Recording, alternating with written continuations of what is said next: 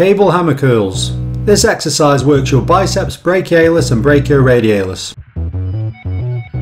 Like any exercise, this should be pain-free or shouldn't increase existing pain levels during, after or the next day. It is normal to feel some delayed onset muscle soreness between 48 to 72 hours, but this should be manageable.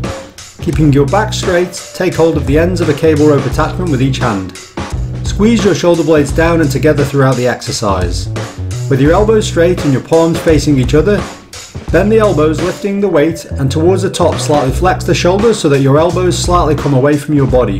At the same time, pull the ends of the rope away from each other. Next, slowly lower the weight back down to the start position.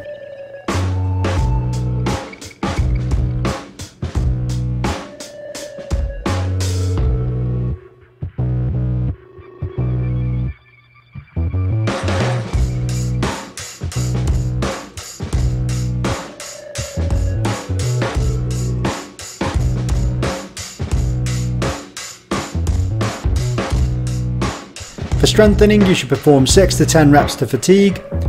You should perform 3 to 5 sets with 3 minutes rests.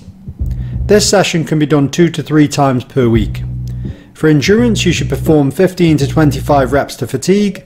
You should perform 3 to 5 sets with no more than 30 seconds rests.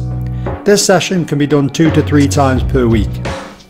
We want to keep making great content for our subscribers, so if anyone would like to support the channel by making a pledge, then we would be extremely grateful, and you can do this on our Patreon page here.